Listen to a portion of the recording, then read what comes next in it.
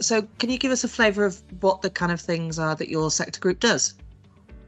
Okay, so our sector group does range from insurance, finance, it may be consultants, it may be large businesses, it may be small businesses. In the office, outside of the office, it covers a wide range, really. And Tracy, can you tell me, I don't know, why does your sector group exist? Our sector group exists because we found that there was a need, or people before me did the financial services group, but we found there was a group of people that were really interested in safety. Safety was their full-time job. We were all doing similar things, and it was really good network to connect with IOSH and also to share experiences and benchmarking. We were all doing roughly the same things, and it's good to just share your experience so that you don't reinvent the wheel, and some people can recommend certain things rather than others. It's just good to talk through problems or issues that you're facing at work.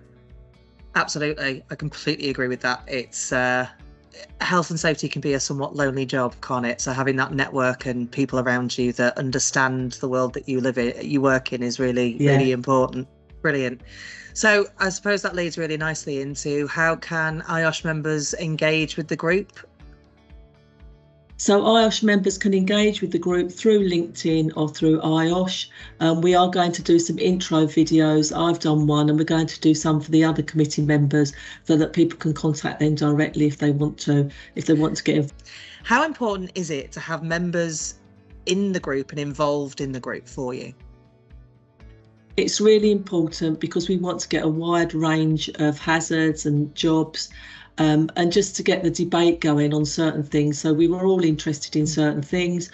The bigger the group, the better, so that we can get, and also across regions, so not just UK, but we want to have more of a global approach to other countries about how they do things and how we can learn from each other.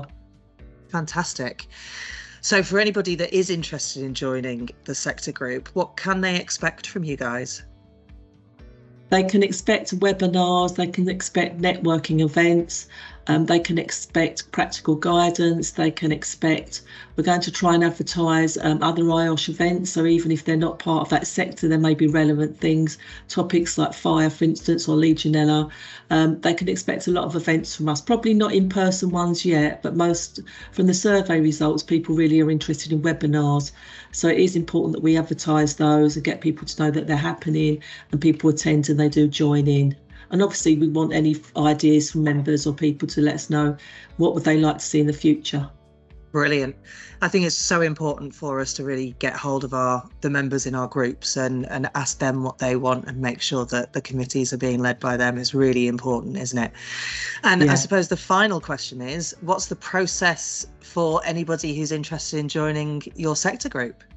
Anybody that wants to get involved with our group, they can look at our LinkedIn page where we're trying to put frequent communications on there. As I said, we will introduce our committee members with a video coming shortly so they know who the actual committee are and they exist. And there's also, you can get in contact directly with IOSH if you want to join our group. Fantastic. So for anybody listening, that's iosh.com, or you can drop an email to networks@iosh.com as well.